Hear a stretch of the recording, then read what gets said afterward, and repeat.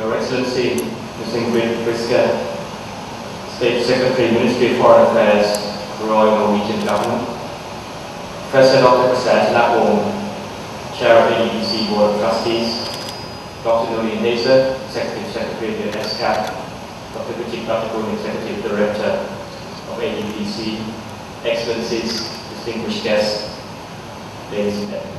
It is my great honor to be here to deliver the opening address to the high-level commemorative meeting on the occasion of the Asian Disaster Preparedness Centre's Silver Jubilee celebration. I wish to take this opportunity to extend my sincere congratulations to ADPC on its 25 years of success in contributing to the region's disaster preparedness and management. Before I proceed, may I first extend my deepest condolences to the government of Japan and the Japanese people on the losses and hardships they are suffering as a result of the catastrophic earthquake and tsunami. Let us pray for the people of Japan to weather through this time of greatest difficulties and grief. On Thailand's part, we have provided assistance in many forms and will continue to lend a helping hand to Japan in this time of need. Excellencies, ladies and gentlemen, a couple of weeks ago, while every part of the world was busy with helping Christchurch to recover from an earthquake, we were shocked again to learn that the tsunami had devastated the eastern coast of Japan. In the meantime, our friends in other parts of the world are suffering from other types of disasters, including those caused by armed conflicts and forced displacements. It is clear that in every onset of disaster, a certain degree of losses to be expected. And if we accept this, we must ask ourselves, how many lives and resources do we have to sacrifice for disasters, many of which can be prevented and mitigated? This is the reason why we are gathered here today. Certainly, we are here to celebrate 25 years of achievements of our partner, the Asian Disaster Preparedness Centre. But we also expect to learn if our past and ongoing efforts, both nationally and regionally, with the kind support of ADPC and other international partners, will enable us to better tackle future disasters of all sizes and levels of impact. Like other developing countries, Thailand is accustomed to employing a traditional approach to the management of disaster situations. This approach is mainly focused on disaster response, provision of relief assistance, and recovery, with perhaps too little attention to preparedness, prevention, and community involvement. Most of the people who reside in repeat disaster areas usually consider such situations as an acceptable risk that they cannot change or prevent. However, since the deadly Indian Ocean tsunami hit with overwhelming losses in 2004, Thailand has learned a lesson from experience. We've since shifted to a holistic disaster management approach and taken people participation into account.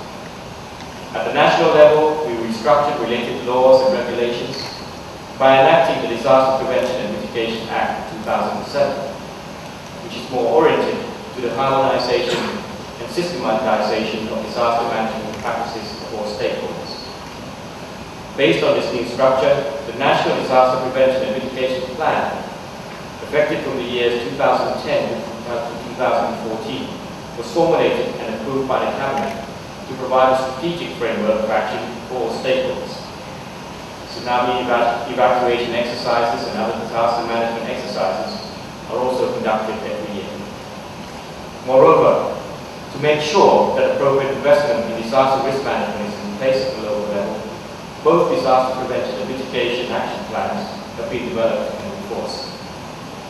At the international level, in view of our limitations, we seek technical cooperation with many foreign entities, including ADPC, for knowledge sharing and enhancement of our disaster management capacity. Today, as we reflect on disasters, we see that the world is clearly being threatened by a myriad. Asia and Pacific is an area particularly vulnerable to disaster, and ADPC had foreseen such a challenge and dedicated itself to serving as a linkage to strengthen regional cooperation. Thailand recognizes the ADPC's efforts in supporting regional organizations as Thailand's special contribution to the region's disaster relief and response efforts. During Cyclone Nargis in Myanmar, ADPC extended support, which helped make the response achieve its objectives. With ADPC support, various activities under the Thailand ADPC cooperation framework have also now become the building blocks for an ongoing development of disaster preparedness in our country. ADPC has also introduced a community-based disaster risk management approach to train local people to ensure their preparedness and involvement in diverting or encountering disaster impacts.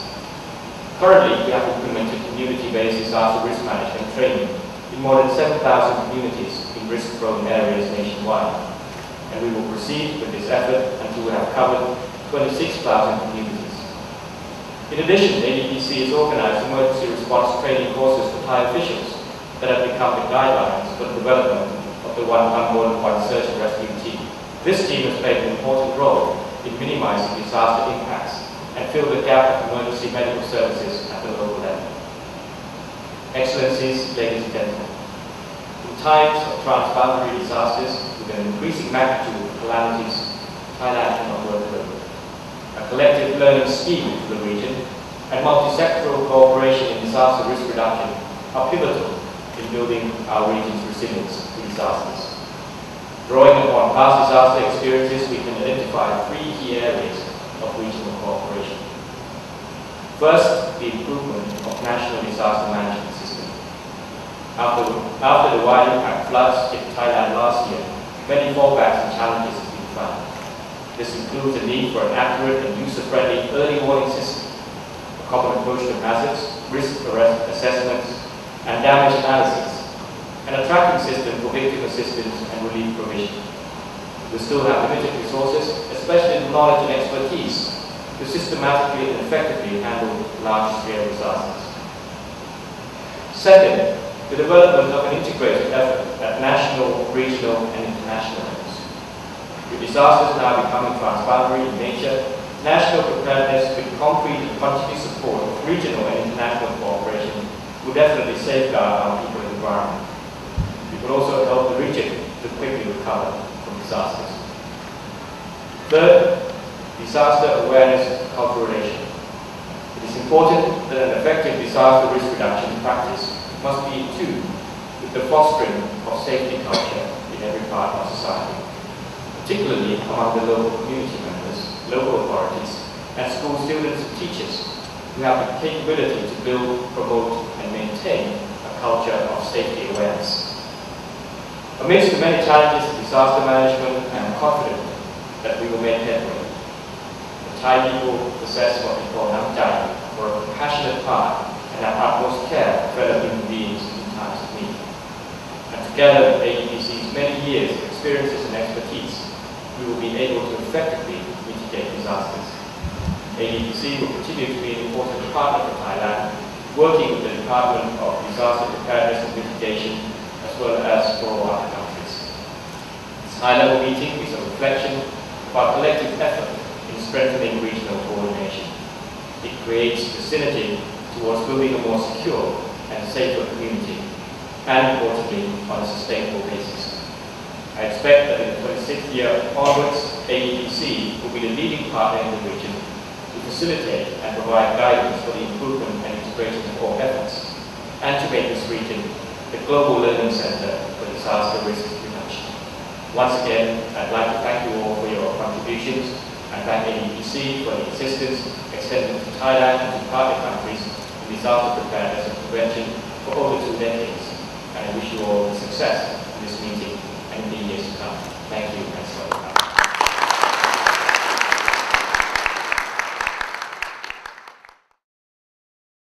Distinguished participants, ladies and gentlemen, it is indeed an honor and a privilege for me to address you on this very important 25-year anniversary of the Asian Disaster Preparedness Center.